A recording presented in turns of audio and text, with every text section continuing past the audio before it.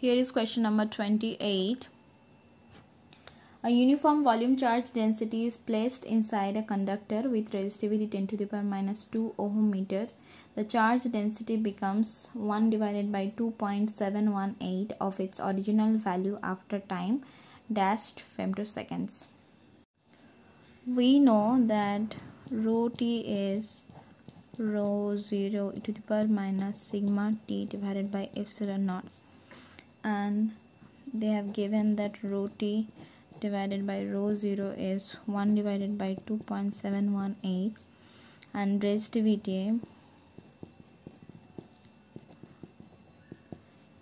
rho r is 10 to the power minus 2 ohm meter. So from this, rho t divided by rho 0 is e to the power minus t divided by rho r epsilon naught.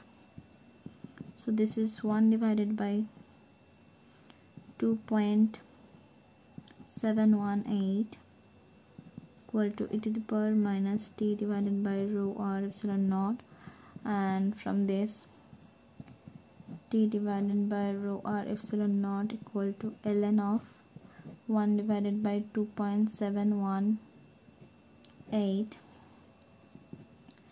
and this value is almost minus of 1. This is 2.718, it's minus of 0.99, which is almost minus 1.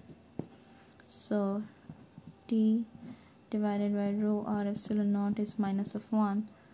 So t is rho r epsilon naught. So this is 10 to the power minus 2, and epsilon naught is 8.854 into 10 to the power minus 12.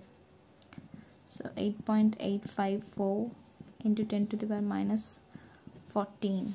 So in femtometer order, so 88.54 into 10 to the power minus 15 meter.